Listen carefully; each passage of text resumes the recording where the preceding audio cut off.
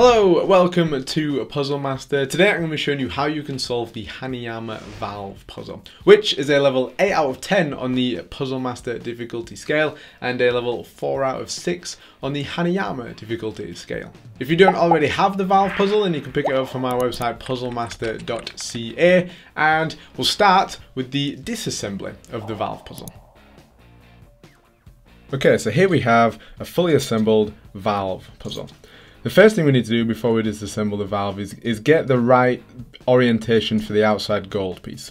Now we're going to be focusing on the side that has the Hanayama engraving on, and we're not going to have to swap sides at all, which hopefully will make it a little bit easier to follow.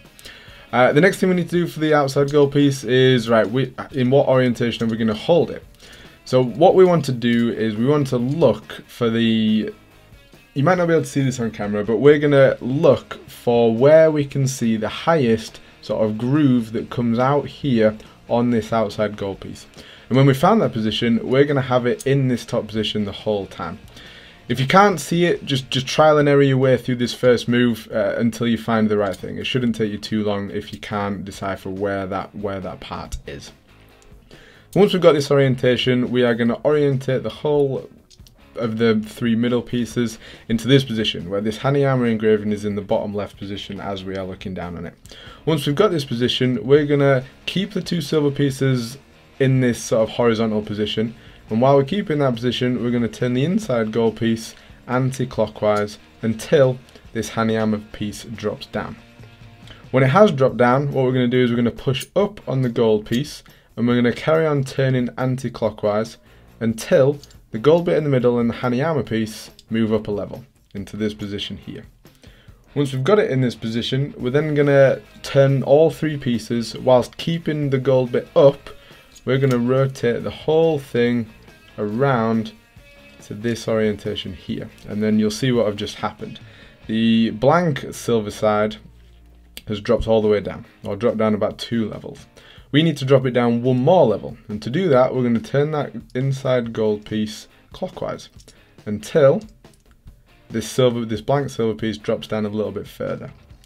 Our next goal is to now get this Hanayama silver piece on the same level as the other silver piece, and to do that we're going to turn and orientate the puzzle in this position, and you'll see the Hanayama piece has just dropped down a little bit further, but not quite low enough or as low as we want it.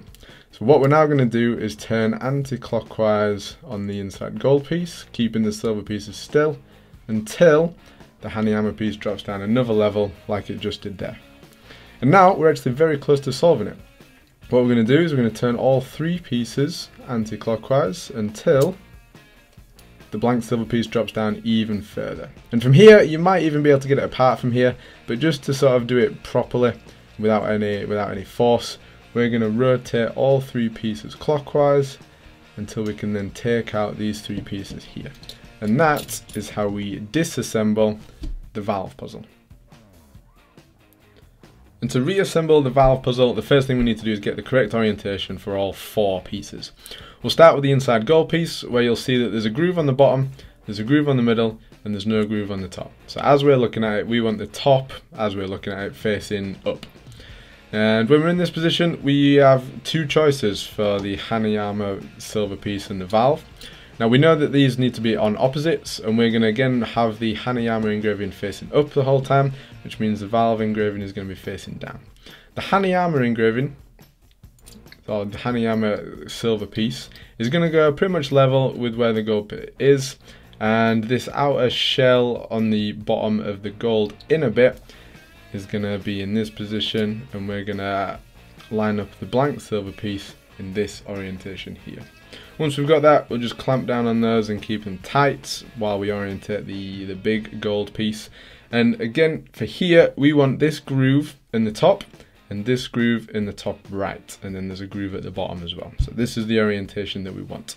Once we've done that, we're going to hook the Hanayama silver piece onto that bottom groove, and we're then going to rotate all 3 pieces anti-clockwise just to sort of lock it in place. But the middle gold bit and the blank silver piece can drop out in this position, so just be careful of that, or wary of that. Once we've got this position, we're going to push the blank silver piece up, and if it doesn't quite get to the same level as the Hanayama piece, we're just going to rotate the inside gold piece anti-clockwise until it does click on. And once you've got that position, you'll then be able to turn all 3 pieces clockwise into this position here. From here, we're going to push the Hanayama piece up, and we're going to rotate the inside gold piece clockwise until the Hanayama piece becomes to its original position, so level with the outside gold piece. Our next job is to get the blank silver piece up to this same level. And to do that, we're going to rotate all 3 pieces around to here, and we're then going to push the silver piece up. It doesn't quite come all the way up, so what we need to do is turn the inside gold piece anti-clockwise until now we've got both silver pieces that are pretty much level and where they should be, but the inside gold piece is a level up from where it should be. Now we're going to rotate all 3 pieces around to this position. You'll notice that now this inside gold piece has dropped down to its original position, but the Hanayama piece isn't quite right. It's dropped down a little bit far. So from here, we're going to push up with the Hanayama piece as we turn the inside gold piece clockwise until that Hanayama piece comes back up. Once we've got it level, we just need to turn it around to make sure it doesn't drop back down, mess around with the inside gold piece so it doesn't accidentally drop back down. And that is how we reassemble the valve puzzle. So there it is, that is how you disassemble and then reassemble the Hanayama valve puzzle. If you want to pick up some more puzzles just like the valve puzzle, then check out our website puzzlemaster.ca, where we have the biggest variety of puzzles on the internet in the world. And until next time, I'll see you later.